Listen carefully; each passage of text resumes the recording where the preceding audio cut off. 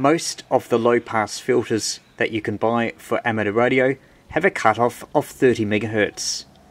The idea was that if you connected them in the antenna line of an HF transceiver, then that would reduce the chance of harmonics from your rig causing interference to TV sets.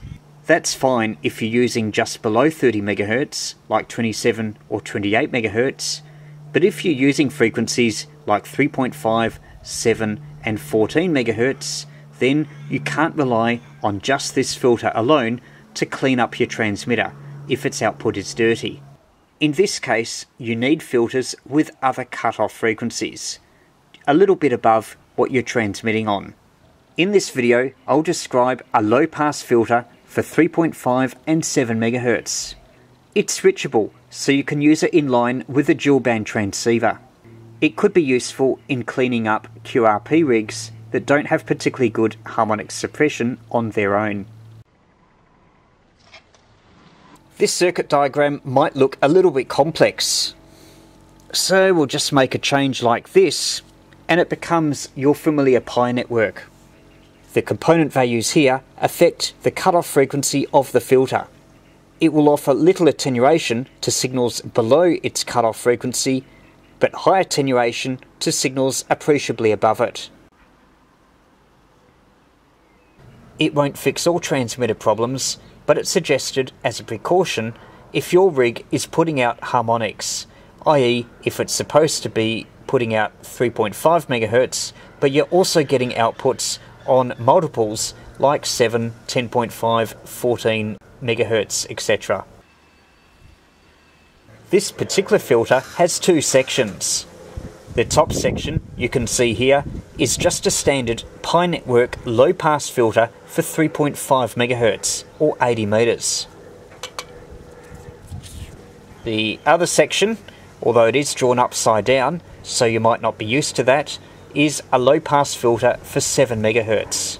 Build them in the same case and have a switch, and you've got a switchable filter, which may be convenient for many QRP projects. You may wish to use a male connection on one side and a female on the other. That saves the need for a jumper cable. Having a look inside, and the first thing you notice are what look like fat resistors. They're RF chokes, which form the inductors used in this filter. They can probably only put through 1 or 2 watts, so they're okay for low power QRP type applications and also receiving. But if you wanted more power, then I'd be substituting them.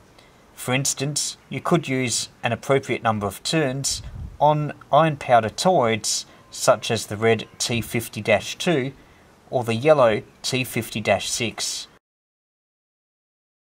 You can get formulas for inductances and the number of turns required on the web. I'm using two 1 microhenry inductors for the 40 meter section, and for the 80 meter section, 2.2 microhenries. As for capacitors, I'm using polystyrene. Polystyrene or mica capacitors are good for low-pass filters. You could use disc ceramics, which are cheaper and more easily obtainable. However, they aren't as efficient, and filters built with them tend to exhibit more loss. I'm using a double pole double throw switch to change the band. The centre connection on each half goes to the input or output socket. The outside connections are used for each filter section. Here's a test jig to prove the filter works. A whisper light on 7 MHz is our signal source. Its output is around 200 milliwatts. With the filter set to 40 meters or 7 MHz, that will offer little attenuation to the signal coming out as measured on the meter. But if we were to flick it to 80 meters, where it cuts off signals above 4 MHz, then the measured output should collapse. 7 MHz low pass, 3.5 MHz low pass. You can see the output power has dropped to almost nothing, proving the filter is successful in suppressing signals above its design frequency. Another test is having the filter connected to an HF receiver. Band noise is quite evident, with the low pass filter on 40 metres switched in. That's not offering any attenuation. But switch it down to 3.5 MHz and the noise is greatly attenuated. A low pass filter like this is a cheap and useful project for the QRPer or amateur experimenter.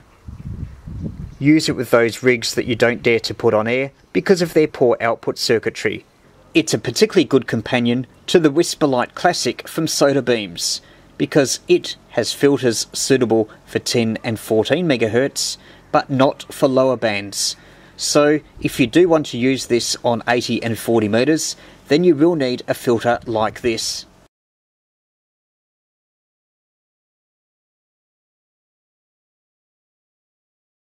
If you want to get the most from amateur radio, check out my ebooks, Minimum QRP, Hand-Carried QRP Antennas, and Getting Back into Amateur Radio.